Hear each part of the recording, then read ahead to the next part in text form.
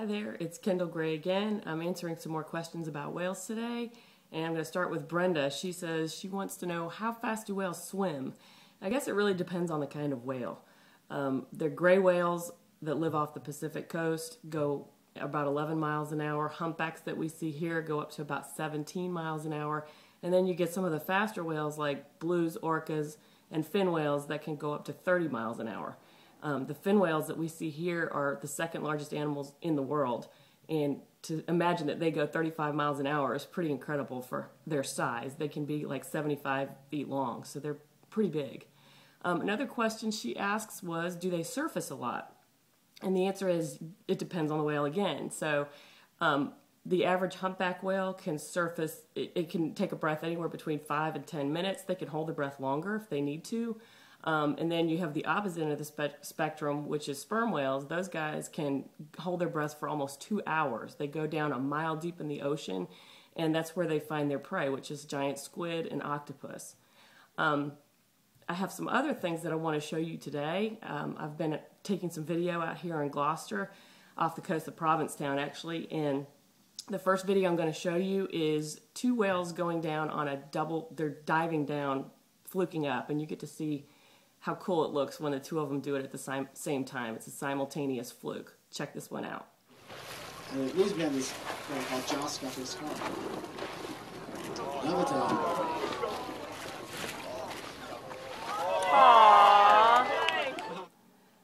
Next up, we have a close-up of a humpback whale fluking up to go down on a dive.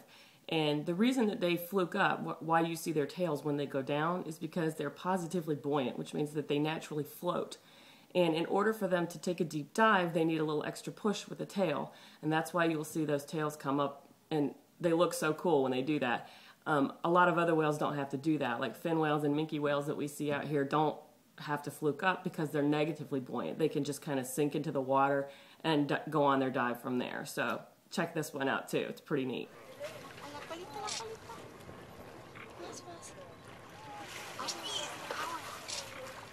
This next segment is a humpback whale peck slapping. It's where he takes his pectoral fins, which can be up to 15 feet long, and he slaps them on the water. We think it's a way for them to communicate with each other. We're not really sure, but the sound is like a gunshot. It's that loud. You figure a 15-foot long, 1-ton flipper smacking the water is going to make a very loud sound, and sound travels faster through water. So we think that there may be some communication thing going on when they do this.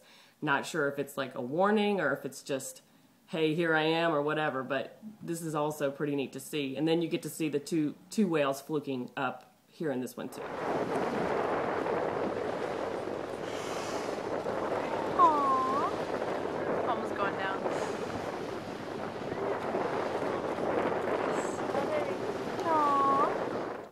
And this last clip I saved for last because it's kind of the coolest one I have here. It's a humpback whale breaching, and this is where the humpback flicks its tail 2 or 3 times under the water and propels its entire 40, 50-ton body out of the water.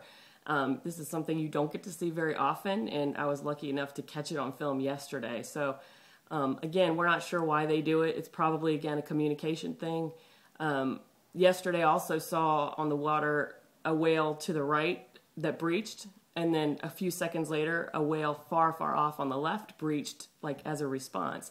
And this continued, went back and forth, the breaching. So again, we think that there's probably this is some kind of a communication thing between the whales. We have no idea what they're saying or what it all means, but it's amazing to watch. So enjoy this last clip, and I'll catch up with you again, hopefully tomorrow.